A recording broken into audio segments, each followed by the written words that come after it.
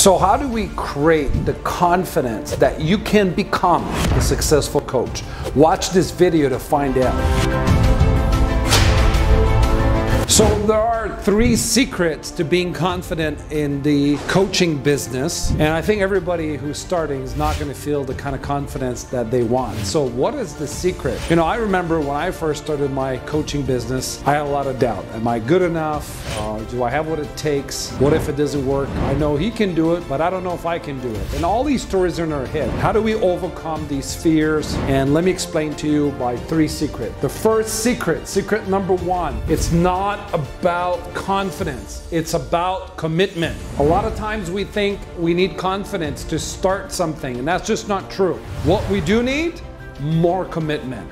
You know, the road to success is to be in a committed state. You know, my coach, when I first started, he said, you know, how committed are you to achieve your goals 1 to 10? I said, I'm a 10.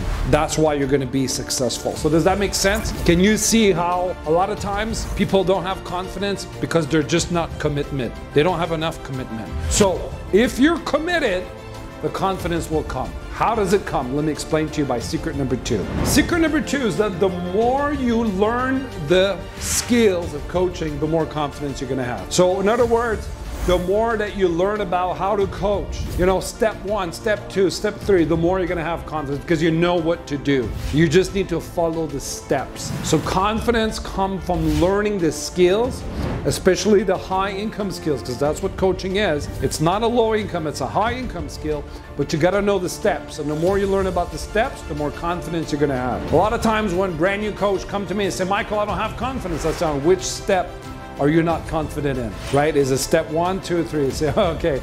So obviously they haven't thought about it like that, but that's how I think about it. The reason I'm confident, I know the step-by-step system on how to build a successful coaching business. If you don't know the steps, you're not going to have confidence. Which brings us to secret number 3. Secret number 3 is you must condition yourself to live in a confident state. Confidence is not automatic. It's like a muscle. You got to build it. Every day I would condition myself by saying, I, Michael Boldick, see, hear, feel, and know that I am confident. Or before a coaching session, I would say, I now command my subconscious mind to guide me to change this person's life by giving me the strength, the emotion, the persuasion, the humor, the brevity, whatever it takes to guide me to change this person's life today. Yes. And I would say that over and over again because incantation is one of the best ways to create confidence. You could just say, I am confident, I am confident, I am confident,